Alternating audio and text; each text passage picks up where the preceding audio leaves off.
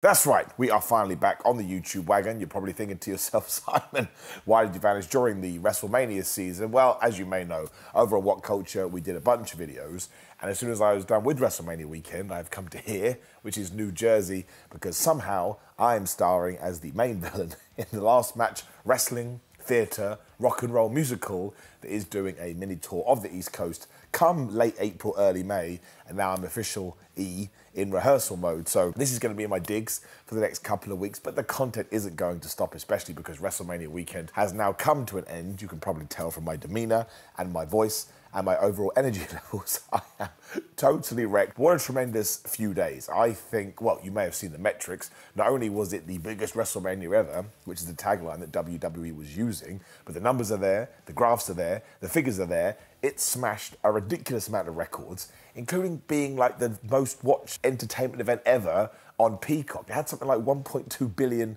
minutes of views or something crazy like that. You have to look up the statistics, but the point is this. More people, arguably, I think, not even arguably, watch this WrestleMania more than any other WrestleMania in history, which, when you think about some of the events we've had in the past, I think is absolutely amazing. I don't just think it was the 2 nights of WrestleMania itself that we will talk about. I think it's everything we did on SmackDown and everything we did on Raw, and really everything we've done in the 12 months leading up to this, with Cody Rhodes being the nucleus to everything. Because over the last couple of years, the SmackDown before WrestleMania, it's kind of been like video packages and obviously leading into the Hall of Fame. And I always find the Hall of Fame a little bit weird when it does come right after SmackDown. But on this one, I think probably because it is a brand new era, the Paul Levesque era, as everybody kept talking about, we didn't necessarily focus on the main events like The Rock and Cody were kind of put to one side, although Cody Rhodes and Seth Rollins were on the show to beat up the bloodline. But we made sure, for example, the one that I like the most is we had the angle for the United States Championship thing. Kevin Owens and Randy Orton being all buddy-buddy, which is going to tie into the match. Logan Paul across the road at the Lincoln Field Stadium, whatever the hell it's called. And I didn't realise that either. You know, we all turned up. And if you've never been there before, it's basically the Wells Fargo Centre is here, which is where Raw, SmackDown, NXT came from. And then Ford Financial Field, Lincoln Financial Field. It's like you could throw a piece of paper at it, should you so want to, although the wind would probably blow it away because the weather in Philadelphia was absolutely nuts. But they're so damn close. And of course it ends with Logan Paul getting his took us whooped, and Kevin Owens and Randy Orton being on the same page, and we get to WrestleMania. Oh, actually, this is the first thing that will segue into that. I thought that match was so damn entertaining. I imagined it was going to be, given everybody that was involved. But the fact we didn't do the traditional, oh my gosh, Randy Orton and Kevin Owens fell out, and instead they realised, well, I want to pin Logan Paul, and you want to pin Logan Paul, so let's just fight and see what's going to happen. We also had, Randy Orton had said in the lead up to WrestleMania that he was going to try an RKO that he's never done before. I understand why more people aren't talking about it. This was absolutely sublime, because usually it's somebody doing a move into the RKO. Whereas here it was Randy Orton, like 43-year-old Randy Orton, whatever he is, shifting in midair after a pop-up powerbomb and hitting the RKO. Then, of course, Logan Paul comes in. He screws over Randy Orton. He hits an amazing, bizarre shooting star press, and he pins Kevin Owens for the 1-2-3, which means when we get to SummerSlam, maybe we do one-on-one between Randy Orton and Logan Paul, and then we really have entered the Phantom Zone. Or LA Knight got a win against AJ Styles. People have been talking about the fact that he should probably win the United States title. And then what you could do with that is basically what we did with Gunther for the last 666 days. Because I still, given everything, think the Intercontinental title is a little bit higher than the US title, though the United States Championship is definitely moving up at the moment. And if you give it to someone like LA Knight, the cool thing with that is you're not just doing the same old heel thing, although Gunther and Logan Paul are very different bad guys, but you can turn LA Knight into this mythical being. And much like Gunther is probably about to move into the main event scene, maybe you can do that with LA Knight as well. But really, SmackDown did a great job in setting everything up. I thought Paul Heyman's Hall of Fame induction speech was just brilliant. Like, if you were watching ECW back in the late 90s, that would have made you feel warm and fuzzy in your tum-tum. And it all just flowed so nicely into Monday Night Raw. And look, I get it. Cody Rhodes and The Rock spoke for about 45 minutes. I think I could have watched them go for another 45 minutes because it was just so intriguing. And we did something that we should always do in any form of storytelling, is we planted a seed and we had a bit of a mystery. Because The Rock put something in Cody Rhodes' hands, he says, don't you ever break my heart again.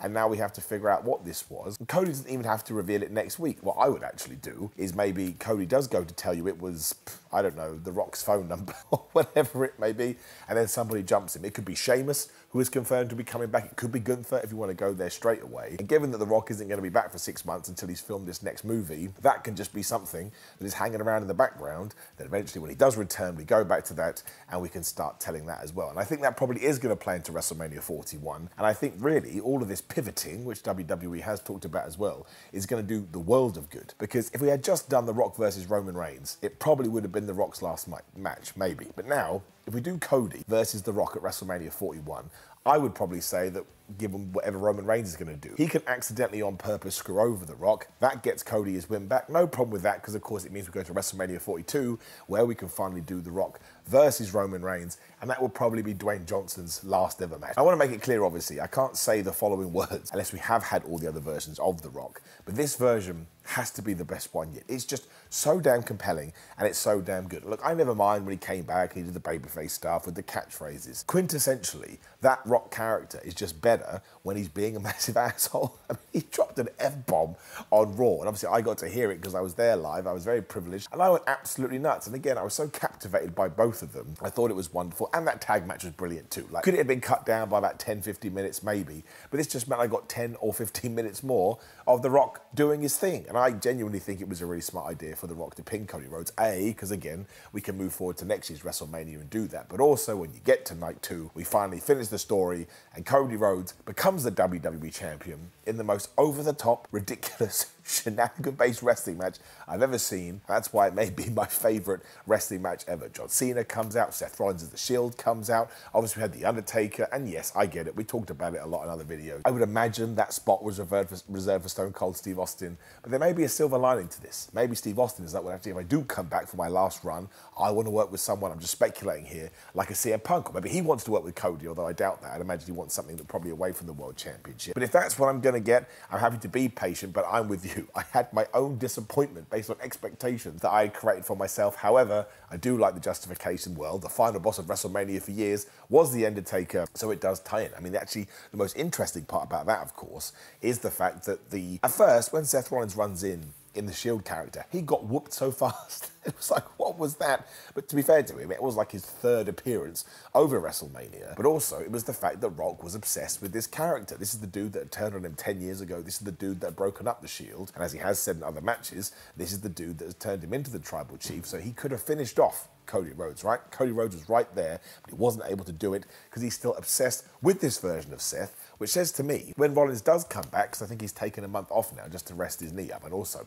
does he deserve it? What an awesome guy that is when it comes to the professional wrestling. You could probably do Roman Reigns versus Seth Rollins, which is a feud people have been talking about for ages, and given the fact that no championship would be on the line, because Seth lost his to Drew, and obviously Roman lost his to Cody, that actually makes it more interesting. So if we have actually used WrestleMania 40 to plant a bunch of seeds, some that we've already talked about, then it's just going to make it even better. And genuinely, I think the start of WrestleMania Night 2 is one of the best WrestleMania opens ever, because Drew versus Seth Rollins was just a spam your finisher match, which I always enjoy. But then, of course, Drew wins, which I enjoy because I'm a big fan of the man. But then CM Punk does his thing. You could see it coming a mile away, but that's because it makes sense. And sometimes you don't want things to be 2 + 2 = potato. Out comes Damian Priest. Someone has finally explained to him, that briefcase you've got, you're meant to cash it in. He does do that, and he's the champion. So now we've got to do Drew versus Damian Priest, we've got to do Drew versus CM Punk, maybe Seth Rollins has to get back involved, we still want to see Seth Rollins versus CM Punk. So the fact that all of this is there, I think it's wonderful. And yes, going back to the main event, that could be the best ending to WrestleMania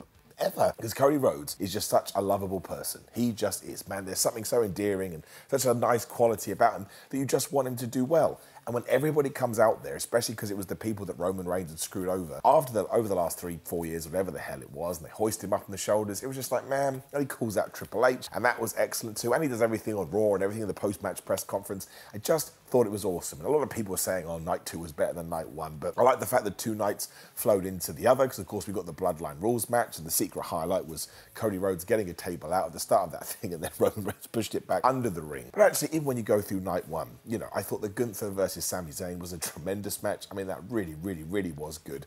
And I really enjoyed Becky Lynch versus Rhea Ripley as well. If you have the time, go back and watch it, and I'm sure you know this by now because I'm well late. Becky Lynch did that match with like a 104 temperature, whatever it was, and strep throat.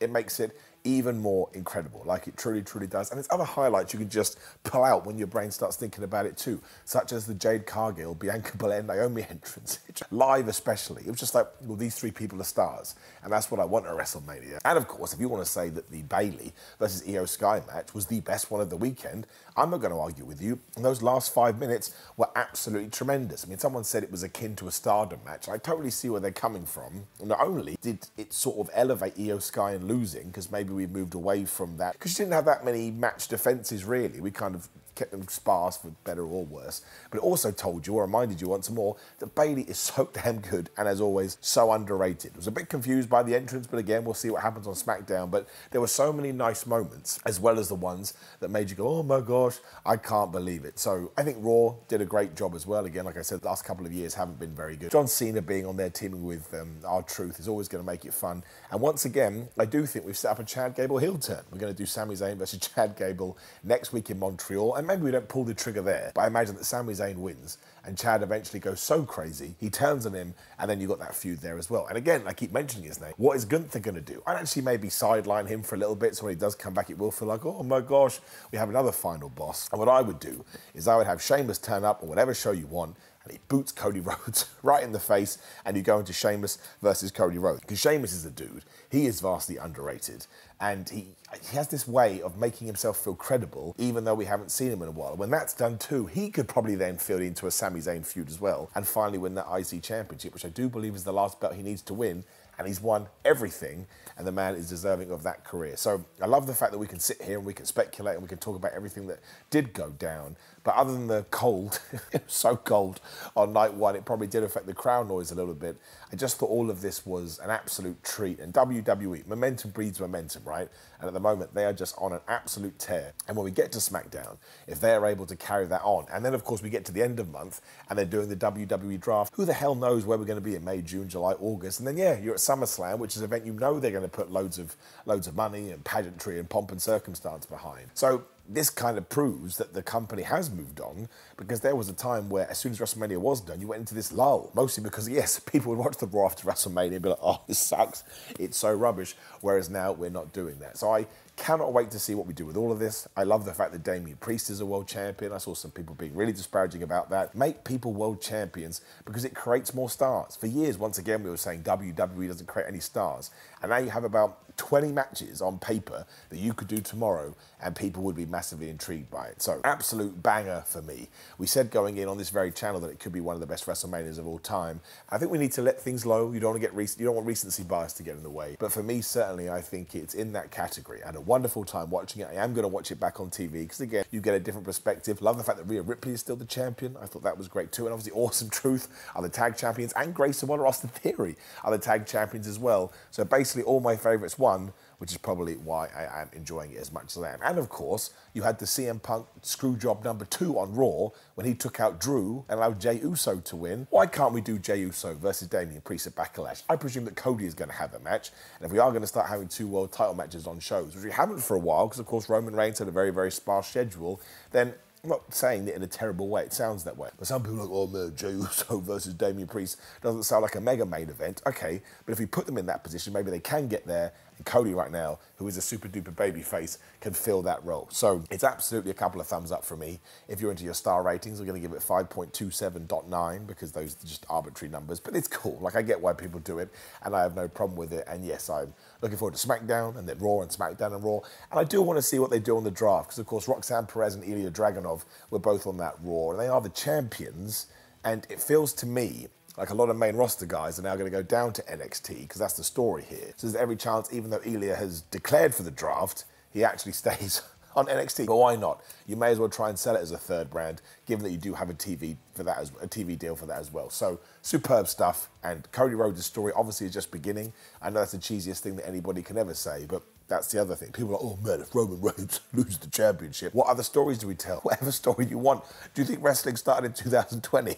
when he won the championship. It's not true. It's been going on for a long time. And again, Cody has that nature about him. Even if he did lose that championship in 6 weeks and he won it back in 12 weeks, I just think people would get behind him even more. So yeah, massive, massive, massive couple of thumbs. An awesome few days. And now I do have to rest. But before I do that, please do like the video, share the video, and subscribe. Click the bell, ding, ding, so you know when videos are going live. There'll be a video on the screen. Hopefully, give it a click. Otherwise, it's grillamine.com/Simon. Because I get 10% off. They've got brand new creatine products. Everyone loves creatine. Patreon.com/Simon316. Simon316 on Instagram and Twitter. What else do we have? I'm so tired I forgot. Simon J. Miller on the TikTok. Simon Miller on Cameo, if you want to do one of those. And I've got some time at the moment, right, in the evenings. So I'd love to do them at the moment. Pro Wrestling Tees, Samson Athletics for merchandise. Otherwise, thank you for staying with me.